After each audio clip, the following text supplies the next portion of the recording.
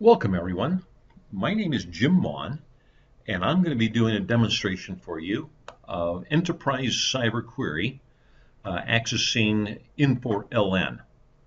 Now you can see from my screen that I've got access to a lot of different applications, so the system works equally well with Baan or SAP or Microsoft or Oracle EBS or JD Edwards or Sightline, Glovia, Lawson, you name it.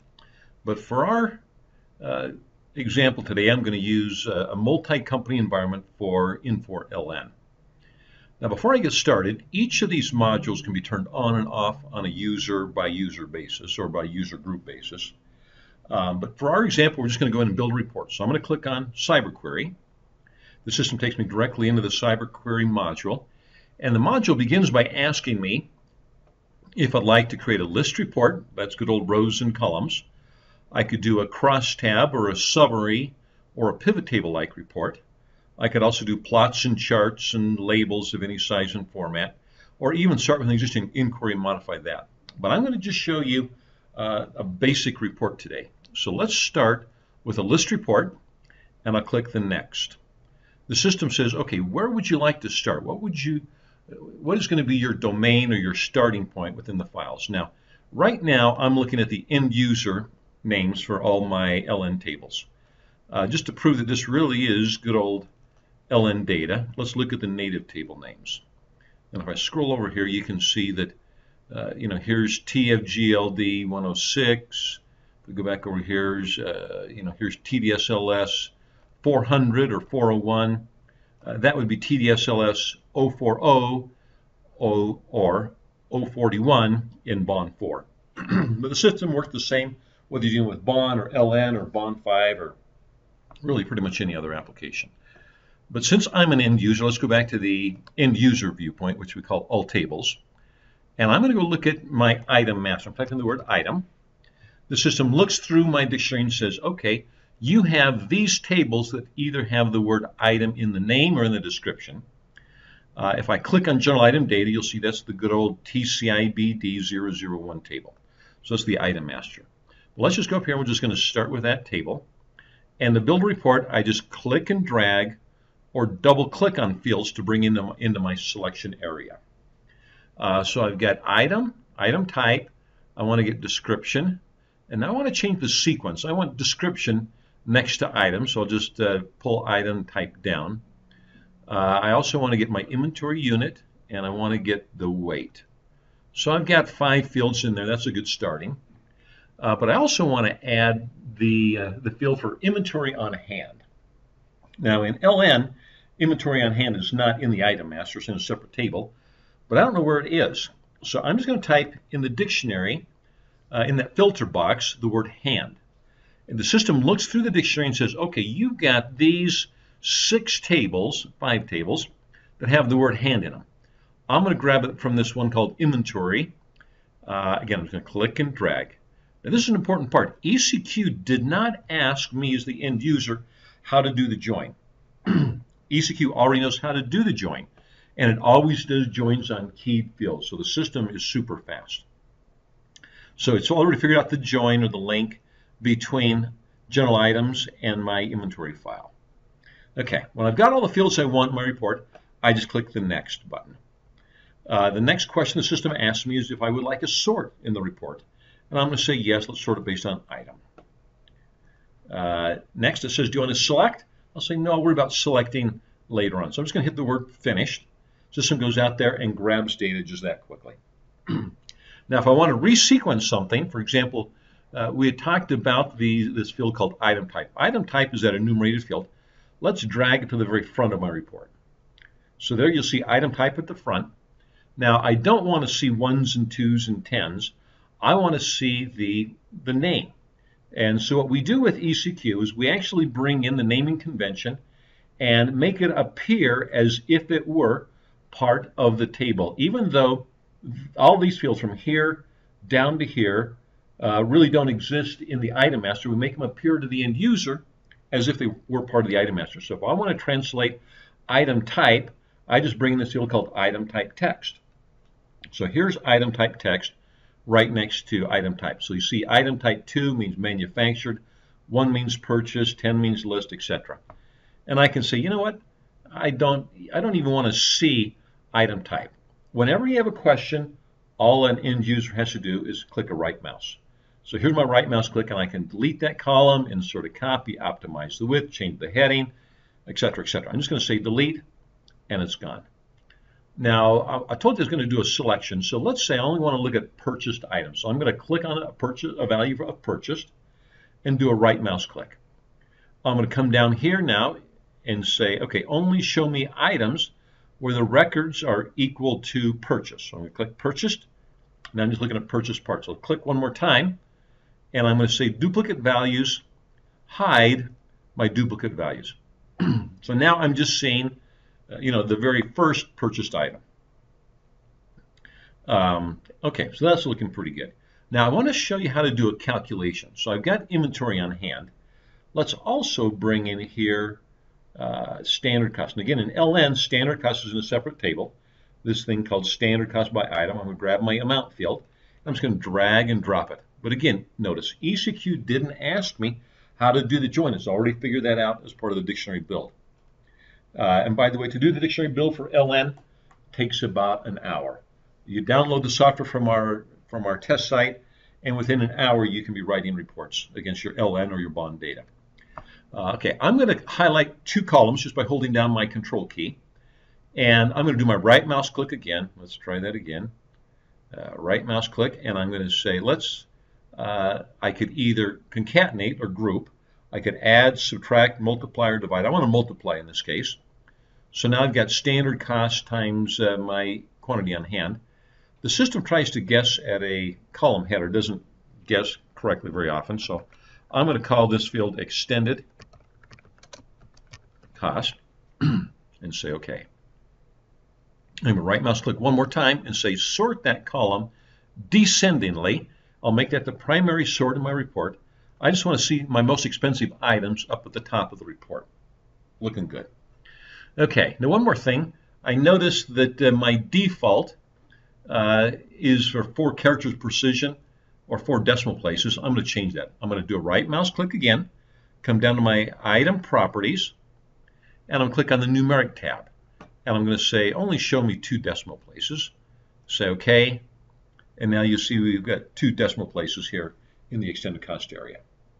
So you'll see that eCQ is very easy to use. It's all drag and drop. And you'll also notice that the buttons are very much like Excel. So if a user knows Excel, they'll pick up eCQ very quickly. So new, open, save, print, print preview, cut, copy, paste, standard Excel buttons. The next button over is my undo button, the most popular button in any package. If I click undo, you'll notice now I'm back to 4 decimal places. If I click redo, now I'm back to 2. And it's unlimited levels of undo and redo in eCQ. The next button over is my run button. When I click the run button, watch the next button to the right. The next button to the right is the stop button. Anytime I want, I can click my stop button and say to the underlying database, hey, I've got enough rows. So you don't need to read 34 million rows of data just to start laying out a report. Just read a few thousand and say you're good. Next button over is the scheduling. If I click on that, it says, okay, you got to give us, say this is the name. Let's call this one LN_1. Oh, it says I already used that name before. Also replace it. So, okay, so it says, do you want to schedule? I'll say yes. It says, which queue do you want to use? I've only got 1 queue on my little system, so we'll go with that. The system says, would you like to submit it for immediate execution or submit with a pattern? Let's say I like this report. I want to create a pattern. I'm going to run this report starting at 4 o'clock a.m. When we'll start it tomorrow. And I'm going to repeat it every 3rd weekday from now until the end of the year. So just click, click, click. And now I've got a batch job that's going to run every 3rd weekday. Actually going to cancel that. But let's keep going across the buttons. So the next button over is the Excel button. Now with eCQ, it's got a great Excel interface. It doesn't just print to Excel like Excel was a sheet of paper. As a matter of fact, if I expand this out a little bit, and let's scroll down here to the bottom, notice this report total. It actually comes in as a function. So again, it's not just put into Excel like it was a sheet of paper. We actually output maxes and mins and totals and various formula. So that makes it real nice. I'll also show you the Excel add-in a little bit more. Here's the ribbon for the Cyberquery Excel add-in. Now this does require Excel 2003 or above, but it lets you insert reports, change the server, the application, edit all kinds of input parameters, or modify the report, basically using the same screens you've seen me go through so far. So it gives you a lot of power, lets you put multiple reports in a workbook. You can refresh a single report or multiples, but it gives the end user kind of the best of both worlds. It gives them access to all their production LN data, and yet still have access to any of their Excel functions to be able to create local calculations or forecasts or whatever they might need. Okay, let's get out of Excel for a few minutes. Just continue across the top with the button. So if I click here, you'll see the report in HTML. Here's the report in PDF. If I click here, it's going to call the email server and basically let you email this report in any kind of format you want. And now these buttons can all be used in conjunction with each other, because you may want to schedule a job where the report goes out as an Excel spreadsheet and is sent to a distribution list via email. So again, all that together. The next button over is the keyboard. If I click on the keyboard, here's the code behind that report. And I can toggle back and forth between the drag and drop and the syntax just that easily. I'm currently in the scroll. If you look next to the cursor, you'll see a little scroll next to it. That lets me do the dragging and dropping. The next button over is the drill. I'll show you that in a minute. Or actually, I'll show you that as part of the next demonstration. Okay, the next button over is the paintbrush. Paintbrush lets you control font, style, and color. So I'm going to highlight that column. Also, let's make that print bigger. We'll make it 18 points in size. I'm going to bold it. And I'll make the background color, I'll make it kind of a light gray. So there we go. Now the other nice thing I can do with the paintbrush is I can conditionally highlight.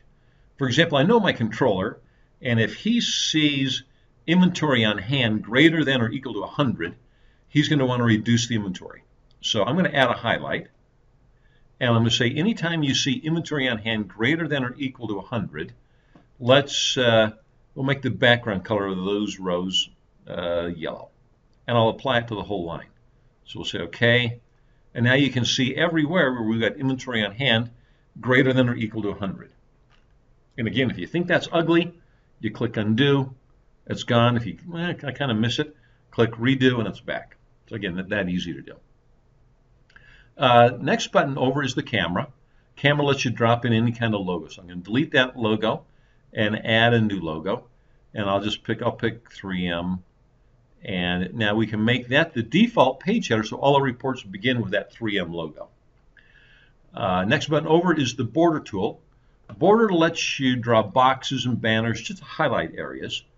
I'm going to do a right mouse click and click on my border properties and say, let's make this look striped.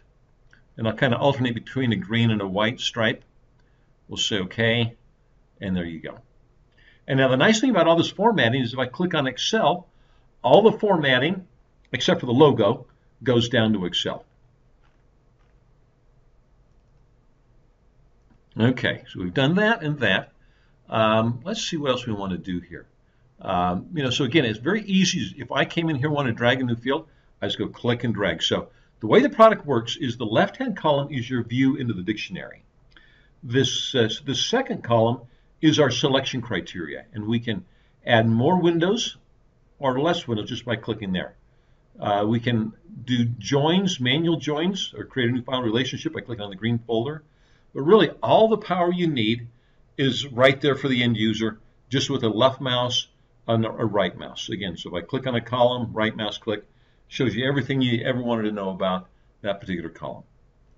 So this wraps up the first level demo. I encourage you to take a look at the second level demo, showing the summary capabilities within eCQ. But thank you for your time. And again, if you have any questions, feel free to call me or email me. Thank you very much.